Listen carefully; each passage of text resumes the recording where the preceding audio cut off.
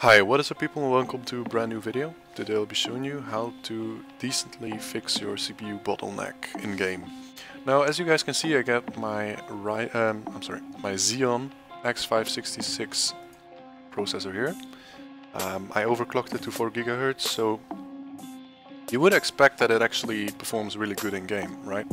Now it really actually doesn't, and this might be because of a reason that or at least a reason that I don't really know why it happens, but it just does, and there's not that hard of a fix for it. And so there's actually we're going to use a program called Processor Lasso. This program is actually somewhat identical to Windows Task Manager, but a little bit more advanced, and you can use some more features that Windows Task Manager simply does not have.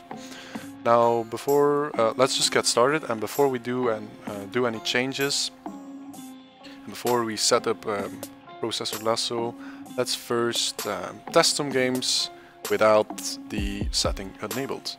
So I'm gonna start up Steam, and I'm going to start up a game.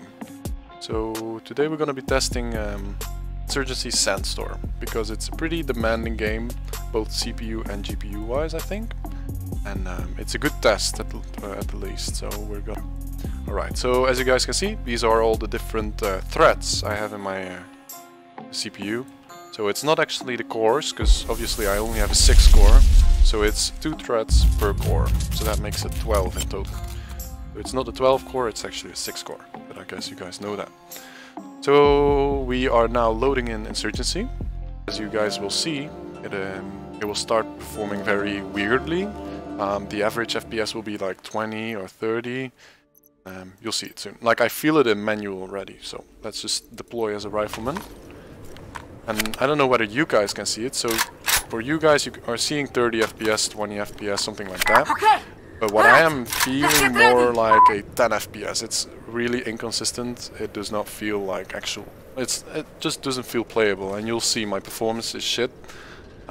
Maybe because it simply is, but there is at least this bad computer factor, or at least bad setting factor, because the computer is pretty capable. I mean, 12 gigs RAM. The GTX 1050, which is perfectly capable of handling this game at 1080p. And then of course the Intel Xeon 6 core, which you would think to be a very capable processor, right? But apparently not, because we're getting 20 FPS average, and I think it's even less, or it feels like it's less. So it's not really playable actually at all. Okay, so let's close down the game. There we go. So CPU 0 is doing all the work, and the rest of the cores are just lagging behind, right? So it's like CPU 0 is actually holding the rest of the cores back. Now, how do we fix this, right? How are we going to fix this? Because right now the performance that it is requiring, like this 30% on my GPU and 14% is just my recording, I suppose. But let's look how to fix it, right? So, and the max temps, as you guys can see, 60 degrees, I think. Like, that's not really... oh, okay, it just refreshed. So max temps of, yeah, well, 100. It didn't go above 100, and yeah, I don't think... it's not bottlenecking, let's say, because lowest clock rates were 2.7 gigahertz, right? So it can go much lower than that, but it didn't. So it seems like that is working, right? Now let's go and check our beautiful program called Processor Lasso. So if you install Processor Lasso, this is freeware, so it's not really... I don't really like using it, because it's it has a pop-up. It says like, okay, you're using the free version, right? So it's not really nice to use, but like right now, I mean, it really just fixes the performance of the CPU. So, I mean, you gotta give some to get some, right? So... something like a task manager, right? You see your RAM, you see your CPU usage, you see the tasks that are running. So something like a task manager. And just like task manager, you can change the CPU affinity. Now what that means is, what threads do I want to use for what certain processes? And as you guys can see, thread 0 to 11 is for almost for every application. So 0 to 11 is the standard. Now, and you can probably see this as well. The thread 0 is literally constantly full almost, and the rest is like doing pretty much nothing except for some that are being used by our OBS studio or recording software. So let's go and start the game again, and let's change it, right? It's that simple, right? You would think. So, no, it's not easy anti-cheat. I want to get the CPU, the game, right? Insurgency easy anti-cheat, that's not it. That's this one, but that's not the game. So let's wait. Oh, there it is. So Insurgency client Windows 64, and if you take it a little bit further, you'll see Windows 64 shipping.execute. That is the actual game, right? So when you see 0 to 11 is the priority. I'm sorry, the CPU affinity. So what I want to change is I want to say let's not use core 0 because you see it's going up to 100. Let's only use let's disable core 0 and do the rest of the work, and this is what you will see. And this is the same thing if you would try to do it with Task Manager. Because when I do it at Task Manager, same thing will say. So I go to Insurgency Sandstorm, I go to Details, and then this is the program that we want to change, and then set affinity, and then disable CPU 0, I'm sorry, and then OK, and bam, access denied. How is this? Well, this is actually to do with the easy anti-cheat. Some easy anti-cheat versions do not disable threat disabling, so they will just allow it. Others do not.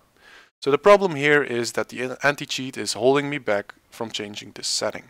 So what that actually means is, I mean, Insurgency launched, but it does not work probably, so it's still the same.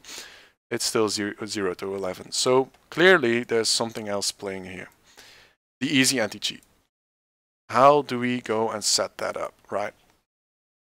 Now, well, I found this setting, which is actually like, it's quite obvious. You launch a game again, and you see the easy anti-cheat is booting, and let's quickly change the easy anti-cheat, CPU affinity, to disable core 0. And you will see, it's not yet applied, but it should apply. Like the rule is already set, but the CPU affinity is not yet changed. Anti-cheat is 1 to 11. So great, so that is applied right now. So apparently we can apply the easy anti-cheat.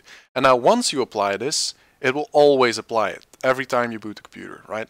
And that's the difference with Task Manager. It does not do that, right? So that's why it's always also important. Like you need this software. And as you guys can see, the right, let's go back to that.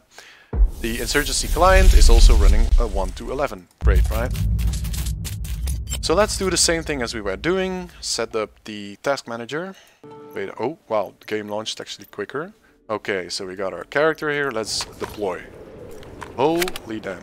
So as you guys can see, the frames did not like increase by 10 folds or something, but it feels like it did. It really does. Like the game is so much smoother. And then again, I'm playing on medium settings, I think. I'm not sure actually. Yeah, medium. Let's put it on low because again, I'm playing only on the GTX 1050. And there we go, 60 FPS. This would not have been possible with the... And then again, I am recording here, so that is also badly influencing my... There we go. I might not be the best at this game, but I think this is a pretty good... Oh, damn it. Okay, I'm dead. Let's go and close this down. And let's go and do this for a couple of other games, right? And as you guys can see, obviously, the CPU performance is just amazing, right? So you can see all the cores are exactly doing about the same. So this actually kind of proves it, right? You just disable core 0 and it fixes quite a lot. Now let's go and check the old version of Insurgency. Here we go. So let's go and do Rifleman. Now remember, this game is a lot easier to run than the game we just played. And as you guys can see, frames are all over the place, right? And it feels so blocky and so unresponsive, I can say. Like it just does not play well, right? 17 FPS right now, 40. Like it's saying 40, but it definitely is not 40, right? Okay, my keyboard is also strongly set. It's pretty unplayable. Oh, RPG. Okay, almost died there. Okay, 20 FPS. I think you get the gist, right? It's not really. Let's see if okay, I don't think I'll be able to kill one person. Maybe if Okay, I actually did kill one. Oh god. And there we go, we're out of ammo, and I'm dead. Okay, you guys see what is happening, right? So let's go and close that down and see. CPU, again, the things that are being used, like you see some minor usage on the other cores, that's purely because of my recording. Otherwise, those would be flat line. But CPU 0 is again doing all the work. Let's quit the game, restart it with the right settings, right? CPU affinity, always. Okay, CPU 0 is disabled. Let's go and test this out. Start. Is the game gonna load quicker? It seems like it does. I don't know. Maybe. Rifleman again. Apply that. Okay, we're seeing 100 FPS, and the play is so much more smoother. Again, I'm still recording, so my performance will be less, of course, but yours may vary. And as you guys can see, seems like it's actually pretty capable of playing. Again, I am recording OBS, so but it feels better. Maybe I can lower some graphics, that might change, because my GTX 1050 really does not like it. Okay, I'm playing very high graphics right now. But I think you guys can see the difference, right? I think I'll even be able to kill some people here.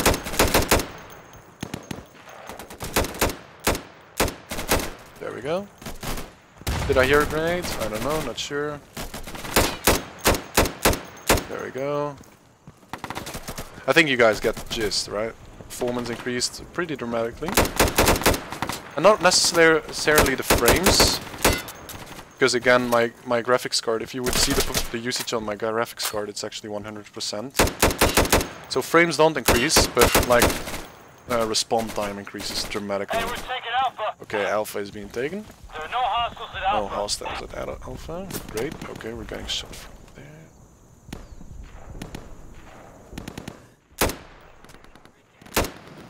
Whoa, that was an RPG. Okay.